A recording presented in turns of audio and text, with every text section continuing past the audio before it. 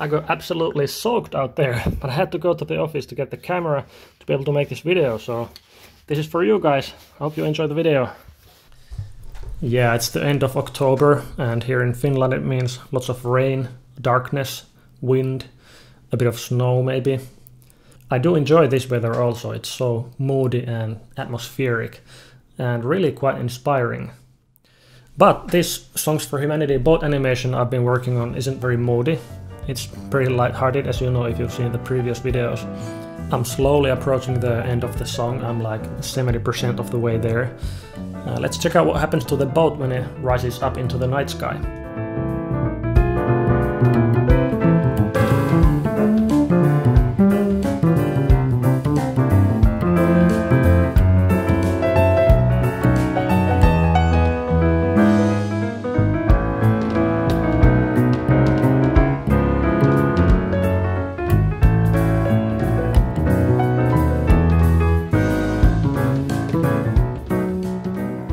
So yeah, it faces another challenge after this storm, which is meteors this time around. And it solves that problem by revealing and using these jet engines. It's been hiding inside of it. And it's funny how it always happens with Blender. As I started making those jets, I was thinking about different ways to make the flamey end. And just then, literally on the same day, I noticed that there's these new volume modifiers for the volume objects in 2.9 alpha. And they were absolutely perfect for the task. And I thought it would also make a good tutorial, so let's go through how I made the jets. Okay, so let's start the tutorial. I'm using the latest 2.9 alpha build, which you can get from builder.blender.org. And we'll start by modeling a simple cartoony jet engine. And first we'll add a cylinder. And I'll go through this modeling part pretty fast, but I do have screencast keys here if you do want to follow all the shortcuts I'm using. So just go to the edit mode and rotate the cylinder along the x-axis 90 degrees. Scale it some along the y-axis. Control R to add loop cuts, a lot of them, something like this. And then Alt right click to select this last edge loop here and enable proportional editing from here and change the fall off to sharp. And then scale and shift Y to not scale along the y-axis. And then if you bring this down and use your mouse wheel, you can sort of change the fall off size, and we'll make something like this for this side, and then go to the other side and Alt right click here, scale, shift Y, and then increase the fall off size to something like this. That's okay.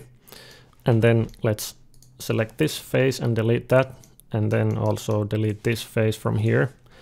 And we'll go to object mode, and then we'll go to the modifiers here, add modifier, and solidify. That will make it have some thickness, and we'll increase that a little bit. Something like that might be okay, maybe a bit more.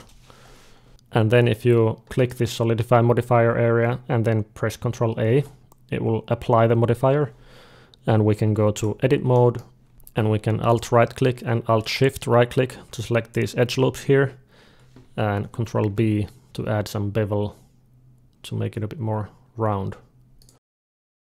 And we can do the same thing for the other side. And now we have a basic jet engine shape. Okay, so next we'll make the blades for the front of the engine. So let's add a UV sphere and bring that to local view. And go to side view and toggle X-ray. And we can just delete all these lower vertices here and extrude these last vertices from here. And then we can just scale this up along the Z-axis, something like this. And then just turn the whole thing around the X-axis and scale it down a little bit. And then if we go back to the global view and bring this forward, we have a nice central part that we can attach the blade things onto. And now we can just snap the cursor here and add a plane object and rotate that along the X-axis and go to front view, scale it down, scale it up along the Z-axis and make it so that it sort of covers this area right here. Maybe take it back down from there a little thinner, and then select these two faces and bring them back somewhat like this, so that it's a bit slanted. Maybe bring this whole thing forward just a bit, and let's reset this origin to there also. And let's add an empty object, plane axis, and make it a little bit smaller. And then we can take this plane object here and add a modifier for it, solidify, to make it have some thickness. And then we add another modifier, which is going to be an array modifier. And this we're going to use to make a fan of blades, and we can just add like 20 copies of this and uncheck this relative offset and check this object offset and just select the empty object there. And now we can go back here and select this empty and go to the front view and rotate this along the y-axis like this. And you can just eyeball something reasonable like this and then increase the copies until you are close, and then maybe tweak this a little bit more so that it's a bit more even. And there you have it. You have a fan of blades. And then we can maybe increase the slantiness just a little bit to make it more blade-like. We could maybe take these a little bit back so that it has a bit more depth. Something like this looks nice to me. Maybe take this back also, just a tiny bit.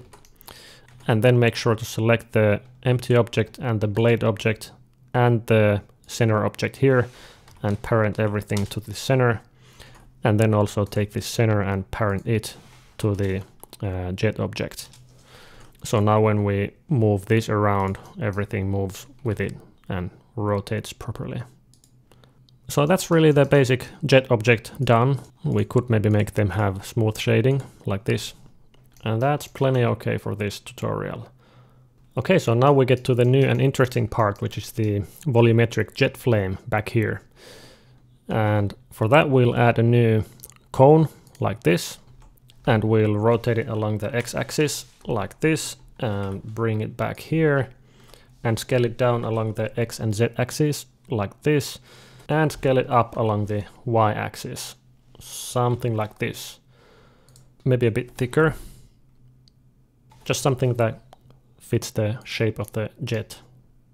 And we'll actually put the origin of the object here at the beginning of the flame, like this, because it becomes important in the material settings later. And now that we have this mesh cone object, we can add another object, which is going to be a volume object. So this is a relatively new object type in Blender, and you can either import an OpenVDB file, or you can just add an empty volume object, which is what we are going to do. So just add that. And you can't really see anything because there's no volume at the moment. We just have this empty volume object here in the outliner. And what you can do with this empty volume object is you can add modifiers to it. So if we go down here to the modifiers panel, you can go here, add modifier, and there's currently two options. We have mesh to volume, and then we have volume displace. And we'll actually use both of these. But first let's add the mesh to volume modifier. And what this modifier does is it takes a mesh object, let's say this cone that we have here, and then it turns it into a volume that's the same shape as the mesh object. So here we can just select the cone, and just like that we have some volume happening. And now we can hide the cone object from here, from the viewport and from the render, because we don't need it in the render either. And now you can see that we have a volumetric jet flame that's cone shaped. It's a little bit blocky, and we can fix that by increasing the voxel amount here, maybe something like 120 or something, maybe even 150, depending on your needs. And then you'll also notice if we bring back this cone object that it's a bit thicker than the original cone object. And that's because we have this exterior bandwidth parameter here, which is currently set to 0.1. So if we increase this, you can see that it sort of adds volume to the edges of the mesh. And if we bring it back all the way down to 0, it just uses the original mesh boundaries and adds nothing more. So now when we hide the cone, we get the nice looking cone shape. You can also increase or decrease the density. We can leave it at 1 for now. So then if we switch to the rendered view, you can see that we have a volume there, a volumetric material, but it's very basic and it doesn't really show up as a bright flame. So we need to fix that. But first let's modify the scene lighting just a bit. Let's maybe make the background some dark blue color if we simulate a night sky. And then, I don't know, this is not really important for this tutorial, but let's add some light down here so it looks like something. And now we also see the volume a bit better. And let's also increase the viewport samples here to make it converge a bit nicer. So the way we can make this look like a bright flame is obviously we need to add a new material for it. So just select the volume object and then click new here. And then we can go to the shading tab up here and switch back to the rendered view. And now we can see that we have a principled volume set up here, ready to be modified. So how do we get this volume to light up? We have this density attribute here. If we bring it down, it vanishes. If we bring it up, it gets more dense, but that's not doing what we want. And then there's this emission strength. And you would think that if you increase this, the cone flame would just light up. But what ends up happening is the whole boundary box of the cone object lights up. What we need to do is we need to control this emission strength with the initial density of the volume object, which is this cone shape. And we have this density attribute here, which is used by default here to have this cone shape up here and to not have this be just a block. And we can call this density attribute by adding a node, Shift-A, input attribute. So we'll add this here. And from here you can just hover over and Control-C and then go here and Control-V so that we get this density attribute named correctly here. And now we can use this factor output from here to drive the emission strength of the material. And if we do that, you can see that only the cone shape lights up. And now that we have emission here, we can actually turn down this actual density to 0 because we only need the emission. We don't need any actual density for this volume object. And we can of course change the color to something like this, a bright orangey color. But it looks a bit dim right now. I want it to be a lot brighter. So what we can do is we can make some space here and add a converter math node and plug it in between these two nodes.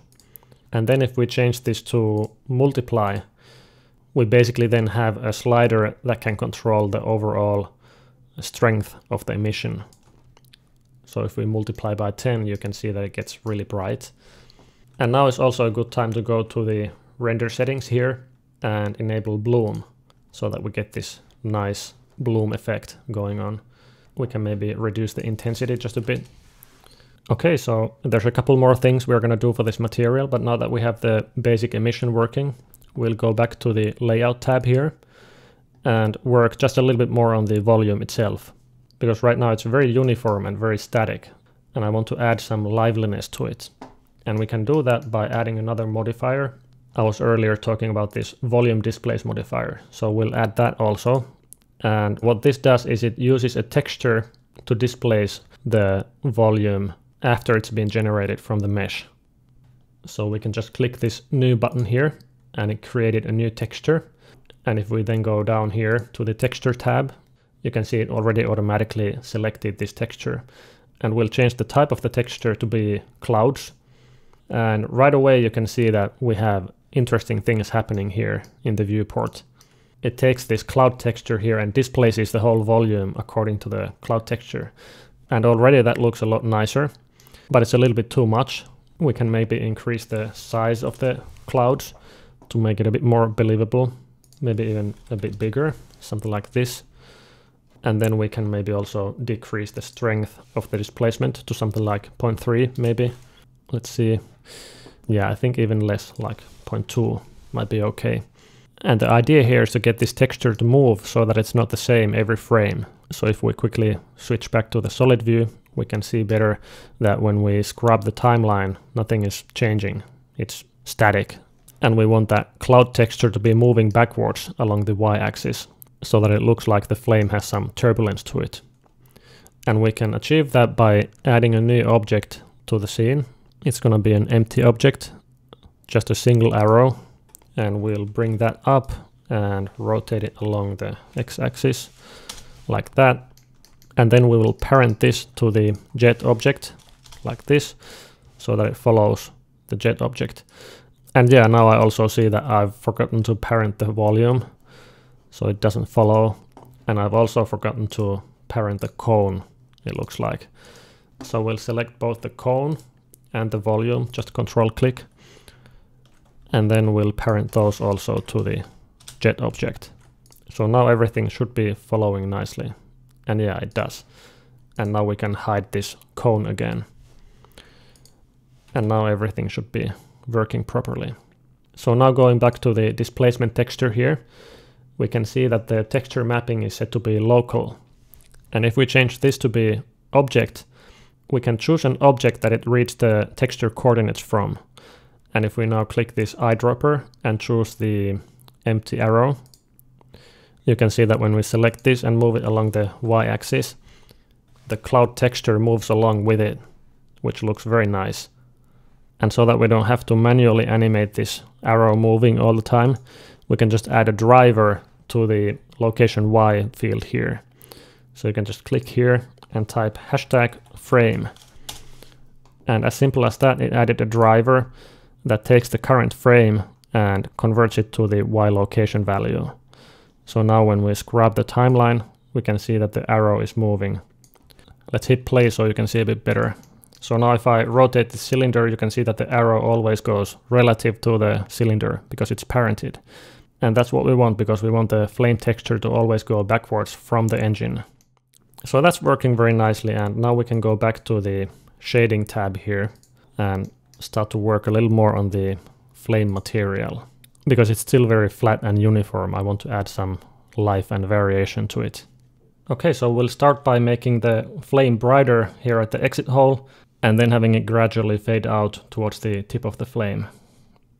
And we'll do that with a gradient texture. So we can just Shift A and add a texture, gradient texture. Linear is okay. And we'll also add a vector mapping node like this. Connect that there.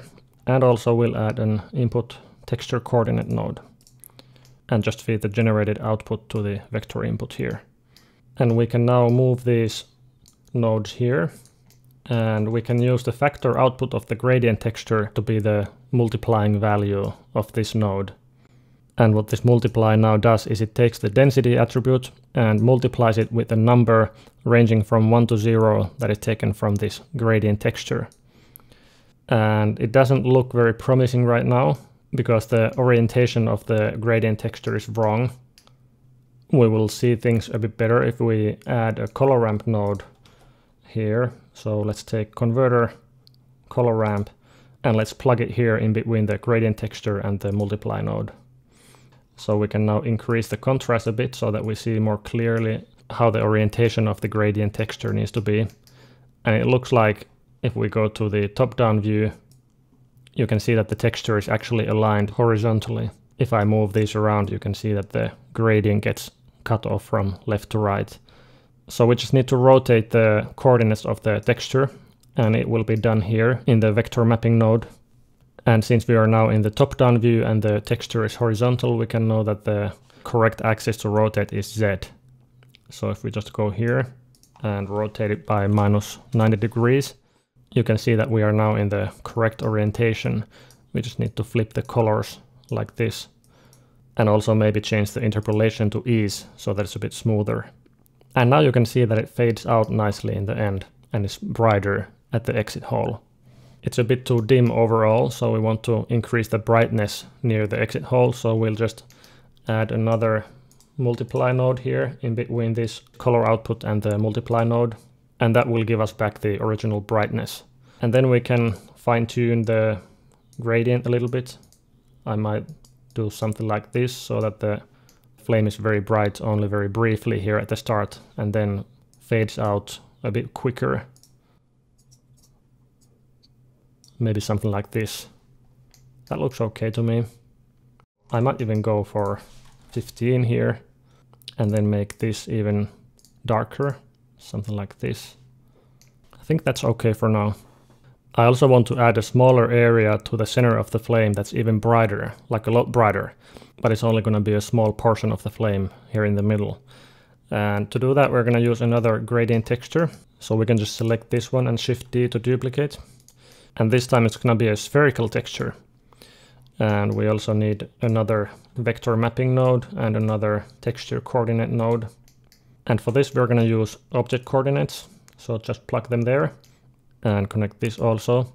And the way we can add this gradient texture on top of the already existing gradient texture is by using an add node.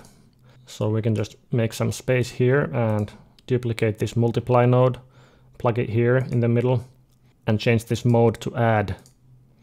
And right now it's obviously adding to everywhere, and it's again making this huge block. But we can fix that by plugging this gradient factor output to the add value here. And now we are essentially just adding a spherical volume to the emission, and it cuts off from these ends here. So to make this the shape we want, we'll have to modify the vector mapping node here. This rotation can be 0, and we'll increase the scale of this gradient texture to something like 5 maybe. And the sphere is now there. It's smaller and it's hard to see because it's just essentially adding 1 unit to these 15 units here. So we need to again multiply this value before it goes to the add node. And 15 is not going to be enough for me. I'll bump this up to something really big like 300 or something. And now you can see the little sphere there. It's actually a little bit too small to my taste, so I'll dial this back to like 3. By the way, these scale values, as you can see, they work a bit backwards. So if I give it a bigger number like 6, it's going to be smaller. And if I give it a small number like 2, it's going to be big.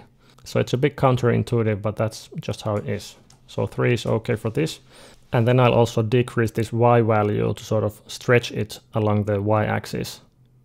Maybe I'll take this back to 4 and this Y value to 1, maybe like this. It's just a matter of preference. But as you can see, now we have a very bright center of the flame. The problem is that this spherical texture here is very static right now. We got some liveliness to the cone flame with this volume displace modifier, but we need to get some of that for the sphere also. And we can do that by using the old trick of feeding a noise texture to the scale input of the vector mapping node. But since we already have some important scale values here, we'll have to combine 2 vectors to be fed into this scale input. So let's just add a converter vector math node here and copy these values over. You can just hover over the value and Ctrl C and Ctrl V to copy them. And when I was testing, I noticed that the multiply mode actually works best. So let's just connect this there.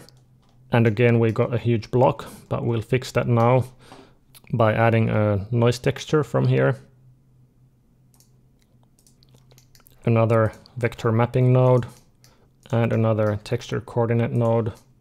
And we'll use the generated output here, connect these, and then connect this factor output to the second input of the multiply node like this. And as you can see, we got some craziness happening here. So it's taking the noise texture and sort of warping the original scale values that we fed into the spherical gradient texture here. But it's way too extreme now, we need to dial it down. And to do that, we can use a mix color node. Just make some space here, and then let's add a mix RGB node and plug it in the center here. So what this mix node is doing is it basically just takes out some contrast from the noise texture. So if we bring this factor all the way to 1, we get a smooth sphere with no noise. And if we take it to 0, we get a crazy amount of noise in the spherical texture. And you'll notice that if we have this at 1, the sphere is actually a lot bigger than what we originally defined with these values here. And that's because this second color needs to be pure white, like this. So now you can see that we have the original situation here. So now if we take this factor down a little, we can sort of dial in how much noise we want to the sphere. I think 0.5 would be okay. These noisy features are also a bit too small to my taste, so I'll decrease the scale here this scale multiplying is actually making this a bit bigger, so maybe I'll increase these to 5 and this to 1.2. Just play around with these until you find something that you like. I think that looks nice. This noise texture here is still static, of course, and we need to get the same liveliness, animated liveliness to this also, and we can do that by driving this Y location of the vector mapping node. It's hard to see because the viewport updating is so choppy, but when we change this, the shape of the noise texture also changes. And so we can just add the same driver here, hashtag frame. So now it's updating every frame, and it's just as lively as the flame cone here. And that's it. We now have a simple but nice looking cartoony volumetric jet flame material. Here's the whole node setup if you want to take a look. And for the Songs for Humanity animation, I also added those smoke particles, so I thought I'd just very quickly run over how to do that. So just add an emitter object. I used a circle, and then add a particle system for it. And then increase the normal velocity and make sure that the object is oriented correctly. And then take out the gravity effect, and then increase the numbers a bit, and then add a turbulence force field and play around with the settings of that until it looks nice. And then add a driver to the Y location of the turbulence to make it more lively. Here's just a little more fine-tuning of the turbulence values. And then add some randomness to the velocity of the particles. And then add a texture influence for the particles and make it be a blend texture. Coordinates from the particles and have them influence the size of the particle. And then you can make a custom color ramp that defines the size over lifetime values. To see the effect of the texture, you need to change the render option from halo to object. Just make a sphere and select that, and you should see the effect of the texture. Tweak the scale and scale randomness values. And then you can adjust the color ramp to make the particles fade out smoothly. And to finish it off, just create a new material for the sphere. And for the cartoony effect that I was going for, I turned off the speculars and made the base color black and made it have some emission. And then I changed the blend mode to alpha blend and shadow mode to none, and then made it be almost transparent. And that produces this nice cartoony smoke effect. And that's the tutorial complete. I hope you found it useful.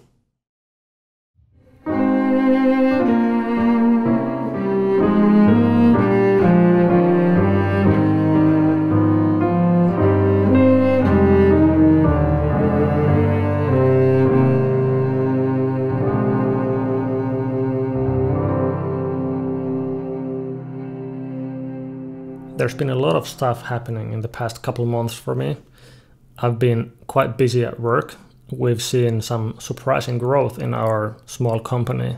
We went from like 2.5 guys, mostly just me and my brother, to 6 full-time people in like half a year, which is crazy and awesome for us, but it's been a lot of work. And then me and my wife are also in the middle of having a house built, which obviously takes up a lot of time, even though we are leaving like 95% of the actual construction to professionals. And my wife's been very busy starting up her own company, so it's been a lot. But it's also been very exciting and fresh for both of us, and we are very lucky to have a solid relationship.